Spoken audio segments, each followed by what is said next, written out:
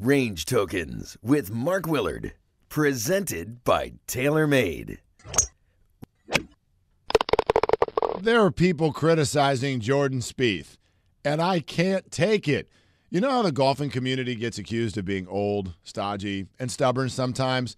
Well, the people saying that are right.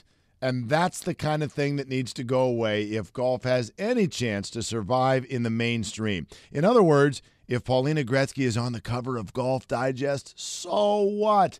And if Jordan Spieth shows some emotion on the course, so what?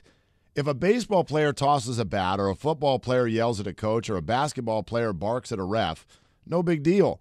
But if a golfer momentarily expresses frustration by saying his own name somewhat loudly, we freak out? What are we doing here? It's frustrating to me that golf wants more eyes, wants more attention, but doesn't want to let its players have a personality. What do you think fans tune in to see? Personality. Interesting. That's what drives television ratings. I've thrown a club on the golf course before. Not proud of it, but I have. And I've seen friends do worse. I know guys who, when not playing well, will turn into such a grump that they ruin the entire day for everyone in the group. And these are all guys twice the age of Jordan Spieth who have absolutely nothing on the line. Here's Spieth at age 20 on the back nine at the most prestigious tournament in all of golf. And his swing is starting to waver. His nerves are not holding up.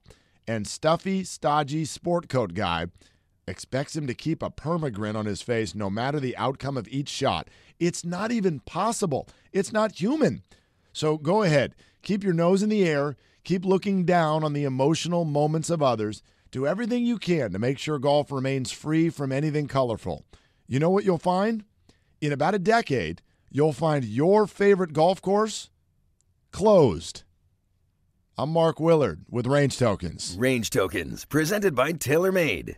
Tune into Range Tokens on scga.org every Monday for your chance to win great gear, equipment, and swag from TaylorMade.